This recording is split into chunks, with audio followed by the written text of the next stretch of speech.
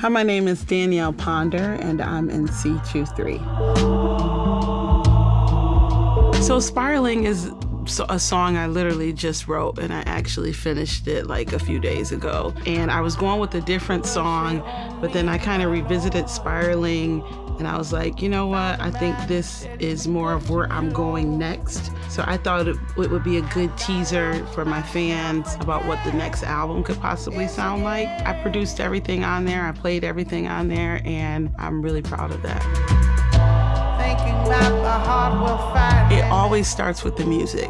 Whether I get on like a little mini keyboard or I get on my guitar, I think the music is the foundation, and then those sounds tell me what the song is about. After I hear the music, I'll just start kind of flowing with lyrics. I usually don't write anything down, and then I'll go back and be like, oh, okay, what is this song? What is the story here? So it really all happens organically. I rarely set out and say, I'm gonna write a song about da-da-da-da. I just kind of play the music and then kind of listen to what the chords are telling me. So yeah, my process is just very organic and free-flowing.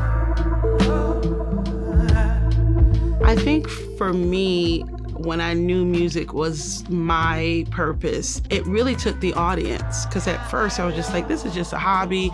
I'm just gonna do this on the weekend. And then I would see the way folks would react to it, how, you know, a certain song changed your life, whatever it might be. And then I started realizing how much I enjoyed giving that to people. And I think that's what I got from my father, who's a pastor. Every Sunday he gave a message to people that help them feel a little better walking out than they did walking in. That is what I'm drawn to, and now I believe it's what I'm doing on stage. So I start my change. Yeah, this song is really intimate because it's just me, a laptop, a keyboard, a guitar, and all of my problems. Just let it flow.